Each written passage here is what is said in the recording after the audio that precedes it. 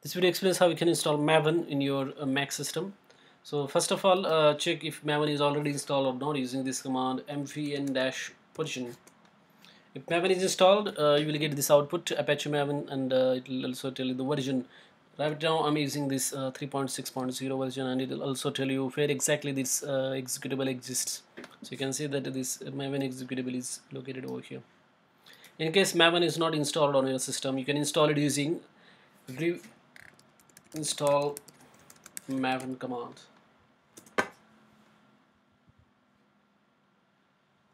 Since it is already installed, it will give me the message or the warning saying that it is already installed.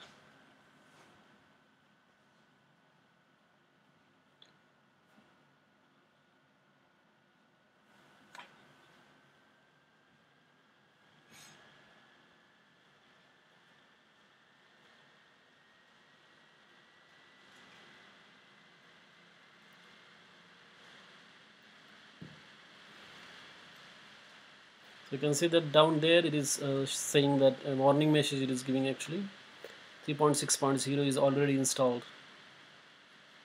and meanwhile it has also updated the other packages as well, system packages.